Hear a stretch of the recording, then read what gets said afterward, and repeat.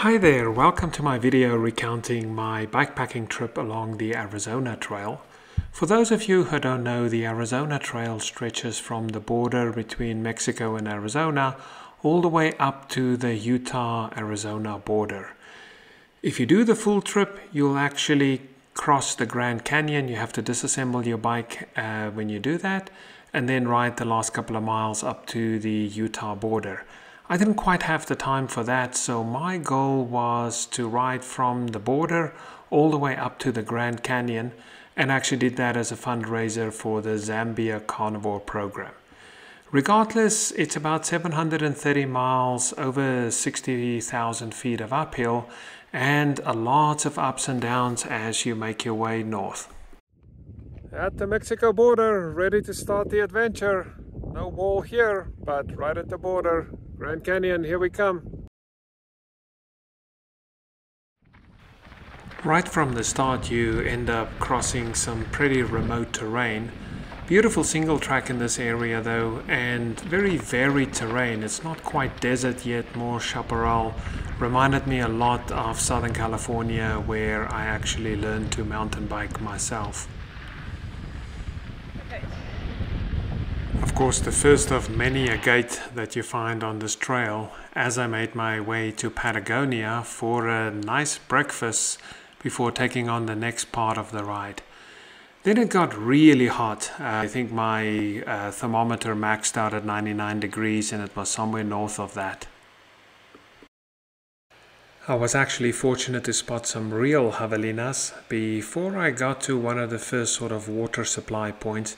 I had enough with me to not having to refill, but this is sort of typical of what you find in Arizona, quite often actually put out there for cattle and the likes, and not always the nicest water, but if you need water to survive. After some ups and downs in the heat, I made my way to Kentucky Camp, which is an old gold mining camp turned museum now, and actually quite fascinating learning about the history of this area. It was abandoned about 100 years ago, but some of the buildings have been repurposed as cabins, and these lovely ladies here are what we call trail angels. They support hikers and bikepackers on the Arizona Trail, and cooked up a couple of burgers when I was there, so it was quite a pleasant surprise to run into them, and thank you so much for your support. Carrying on from Kentucky Camp was beautiful riding in the last couple of daylight hours. Yeah, the desert just turns so beautiful when the sun is, at an angle. And that night I had a gorgeous campsite out in the middle of nowhere. I think there were only cows in the distance that I saw the next morning, and it was in a good position to carry on from. Yeehaw!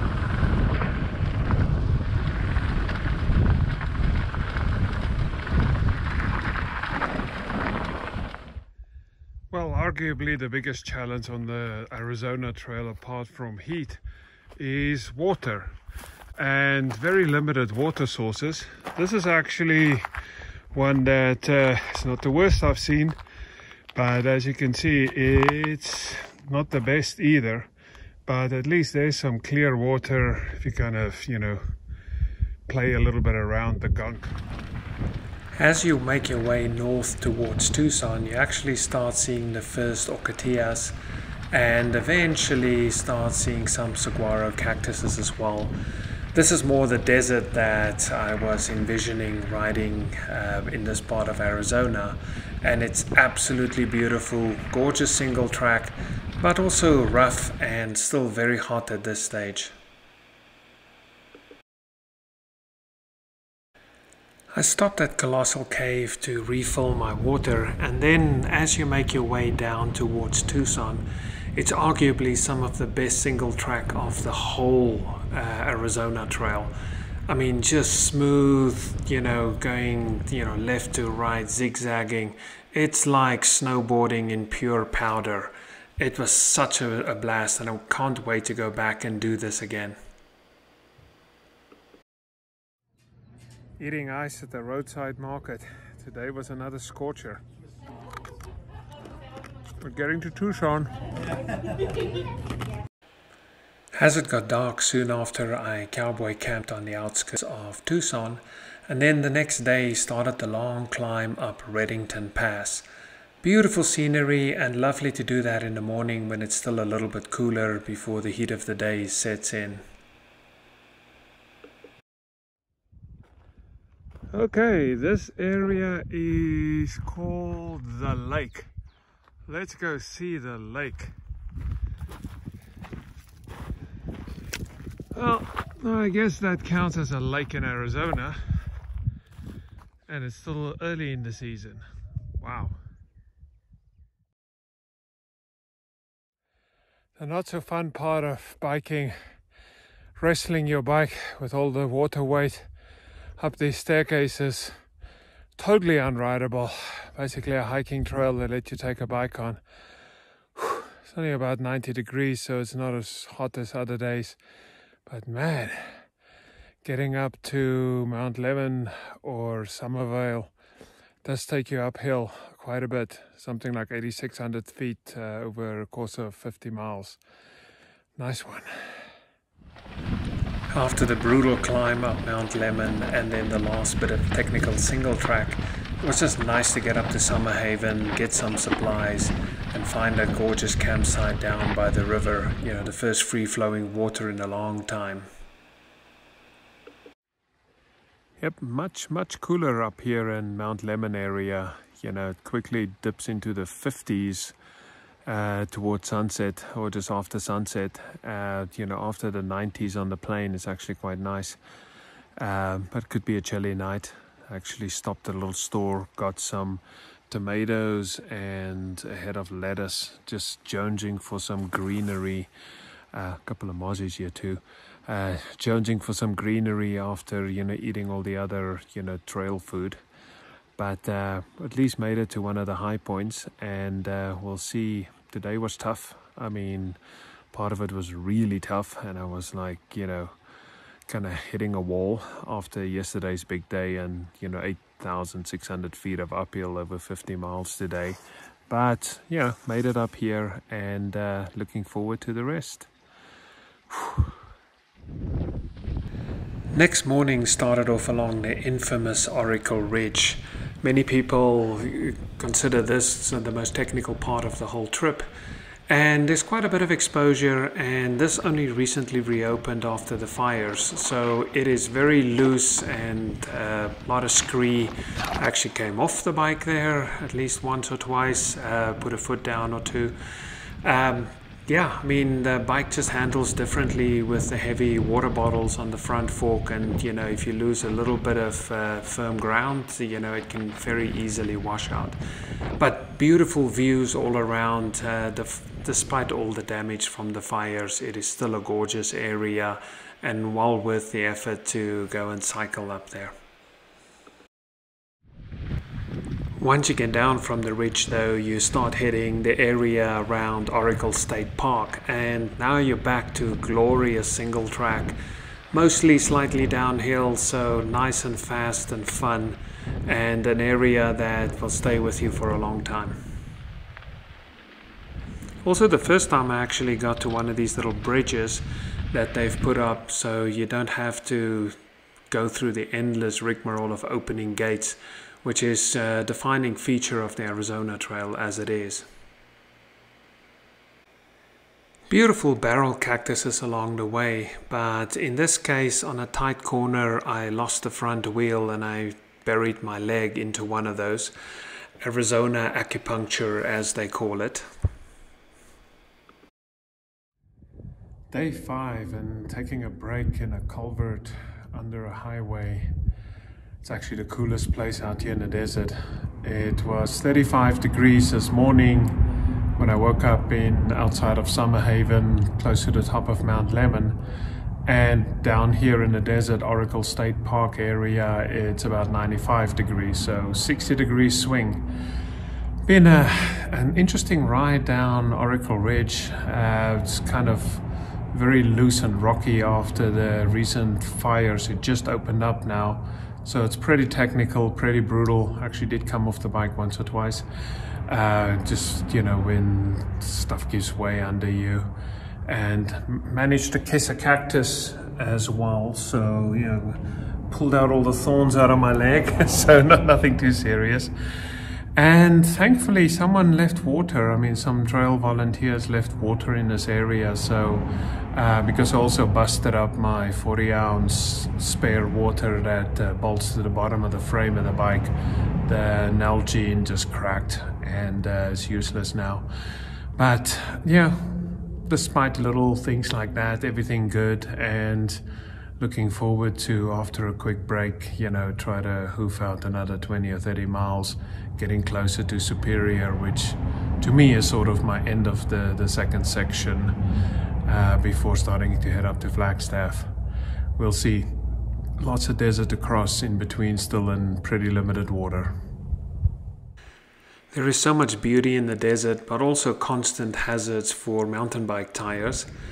Although the riding, once you left Oracle State Park and work your way north, is really nice, kind of up and down, undulating, but great single track all the way. And in this case, I was riding towards sunset and the light just kept getting better and better, and it started getting more and more beautiful until I, you know, just kept on pounding on the miles and going as far as I can for the day, despite the inevitable gate here and there.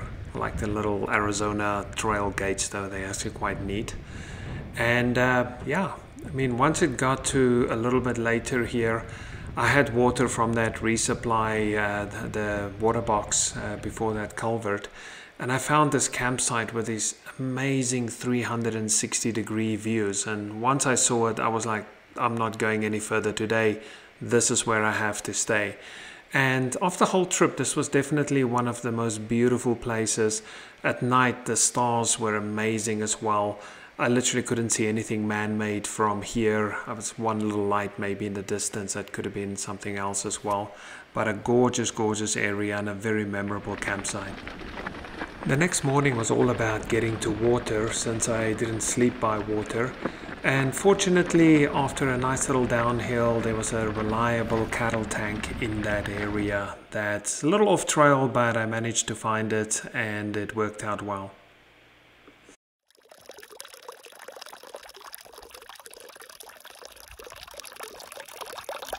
There's not a more beautiful sound anywhere in the desert than water dripping into a tank.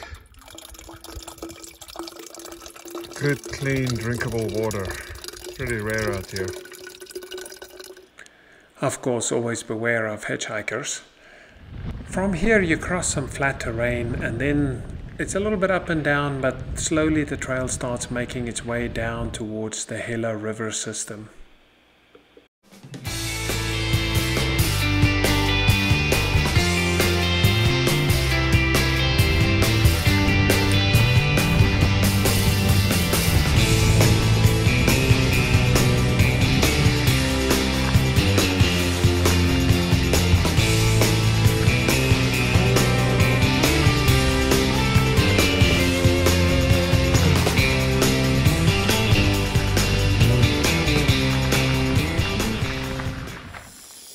Of course, it wouldn't be Arizona without running into a rattler. They're actually harmless and really try to just warn you off and stay out of your way, so quite easy to avoid.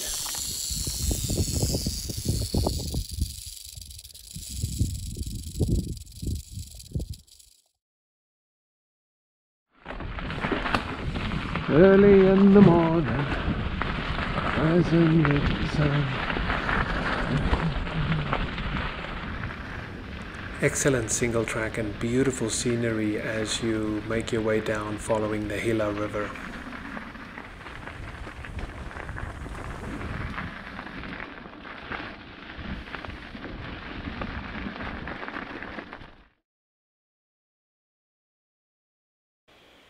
Eventually you get to the low point of the Arizona Trail before taking a hard right and starting to climb up into the mountains.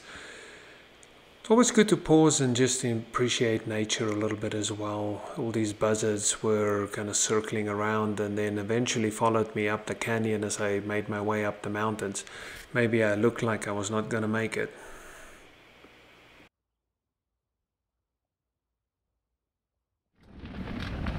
Once you leave the Gila River behind and start making your way up Alamo Canyon, the scenery that unfolds around every turn just keeps getting better and better.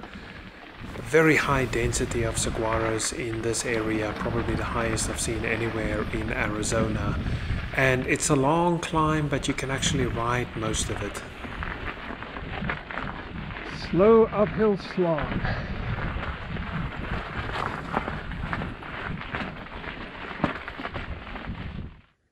Wow, come up a long way. Trying to get over the mountains from Gila River towards Superior. Gorgeous country to ride in though.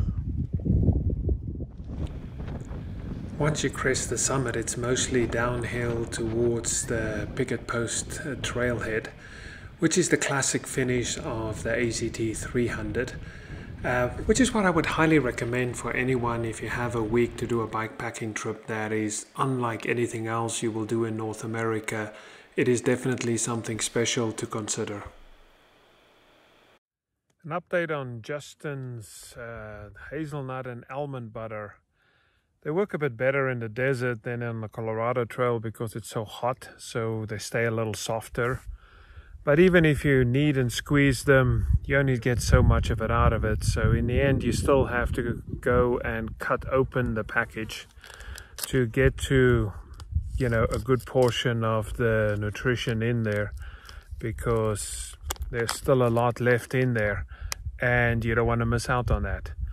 So still waiting for them to redesign their packaging to actually make all the stuff accessible, so that you don't have to go and dig out a knife and cut open the package every time you want to get to all the deliciousness in there. Great product though, and the packaging is pretty solid, as in withstanding any bumps along the road. I've never had one leak or break on me. Yeah, would just love to be able to get it out more easily. Come on guys, you can do better. Superior is only 5 or 6 miles off the main trail, and this is where I resupplied. I had a box shipped to the post office. Actually tried desperately the night before to make it before the post office closed, but then had my timing wrong and they were closed by the time I got there. But spent the night in a motel, nothing special to write home about, not a lot of options here, but perfectly fine. Had a great meal at a barbecue restaurant, and then headed into Phoenix the next day for a quick repair on my bike.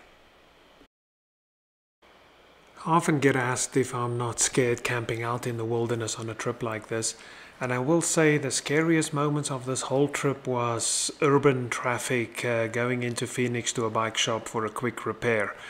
I tell you, you're way safer out there in the middle of the wilderness. And once I had the bike fixed up, I couldn't wait to get out of town and start heading north and back into the wilderness areas. After cowboy camping just past Saguaro Lake, made my way through an OHV area the next day. Quite rough and tumble out there. I guess this gentleman was let down by the government or maybe the education system. But soon after, you start this endless pass that takes you all the way up to the high mountains again. And then when you get to the top, there's this nice ridgeline road. After that long slog up the hill, it's actually fun to go downhill a little bit. Part of it was burned, so it's kind of interesting to see the contrast between that and then the areas further on that didn't burn, and you can see the destructive damage that fire can, wreak in these mountains. Always lovely to see hikers along the way. These ladies were actually from Colorado, and then towards the end of the day dropping down from the ridge to Sycamore Creek for a lovely campsite.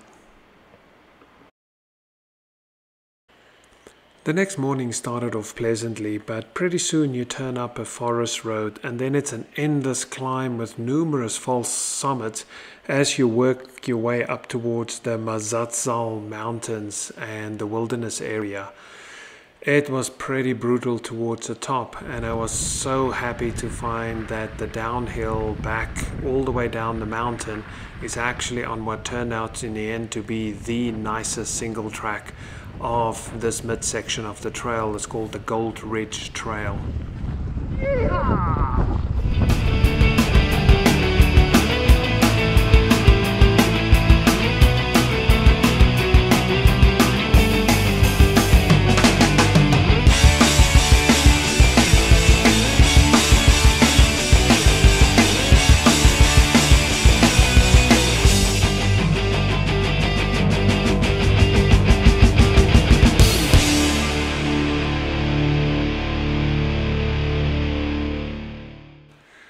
After a night in Payson and doing some laundry and then a half-day ride up to Pine, got to my favorite restaurant of the whole trip, that brewery. They make the most excellent brisket, and I liked it so much I actually ordered some to take with me for dinner and to enjoy while I'm having these beautiful views out on the trail. Strange little mishap for me here was losing one of my sandals and having to backtrack about 3 miles, so 6 miles round trip to go and retrieve it. I've given up on it already, but a couple came by and mentioned that they saw it on the trail, and as it was my only backup shoes compared to my bike shoes, I had to do it. Underneath the Mogollon Rim, the Arizona Trail actually overlaps with the Highline Trail, and it's pretty brutal and mostly hike-a-bike. Once you get to the bottom of where the trail turns up to cross over to the top of the rim, it's lovely to get to this little stream though, and then you have the steep climb up to the top end of the rim, and the environment changes completely.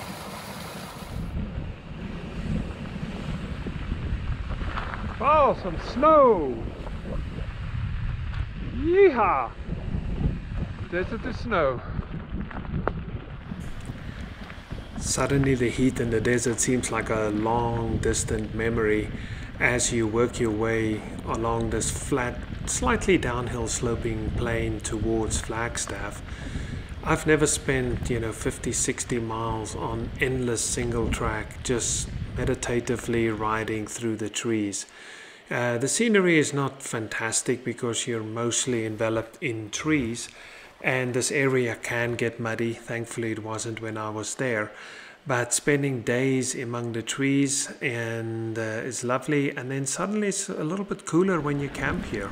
Part of the trail here actually follows the grades of an old historic railroad that was built in the 1920s by lumber companies and was abandoned in the 30s, I believe. So just nice to see the historical background of this whole area. Some of the first views in days in the Lake Mary area, and then the first views of Flagstaff Mountain, which to me indicates the end point of the mid part of the trail from Superior to Flagstaff. And after that it's up and over the high point of the trail and then working your way down towards the Grand Canyon. But first a stop at Whole Foods to resupply and just sit outside and fill myself up with nutritious food. I've been carrying my rain sheet along all along, and during the first almost 2 weeks of the trip I thought, well, that was just extra weight. But after it was 31 yesterday morning and I slept a bit cold, I decided to put the rain sheet on to just keep more heat in the tent. And a good thing I did it, because just as I stopped last night, put up the tent, it started raining. I actually had to scramble to get everything inside. And it rained for about an hour, and also another shower or two later. So we'll see what the trails are like. I mean, it looks like it gets pretty muddy in this area if it gets wet. So hopefully it's rained more here and less in other places, so the trails are not that wet. It could be slippery going uphill and over the mountain today. But the last big mountain of the trip left, San Francisco, I believe, San something peaks here up to the snow ski area in Flagstaff. and then dropping down the other side, and then the last less than 100 miles to the Grand Canyon. So hopefully all goes well. It's just chilly and wet. Don't like wet. Well, after wiping the ice off the saddle and setting off in cold temperatures, you quickly heat up from the uphill as you work your way up and around the mountain, kind of towards the Arizona Snow Bowl ski resort area and passing on the side of the San Francisco peaks. Some light snow from last night's rainstorm up higher, and then it's not too long before you start hitting some real snow patches as well.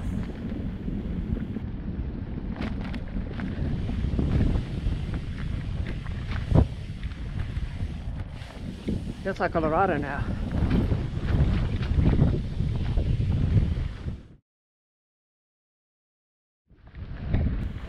Pretty soon the trail turns downhill though, for probably my second favorite piece of downhill single track on the entire Arizona Trail. Just endless swooping loops through the trees and alternating between pines and aspens. It's always weird for me to see aspens in Arizona because it's so familiar to me in Colorado and I don't associate it with Arizona. But yes, some really, really sweet riding in this area.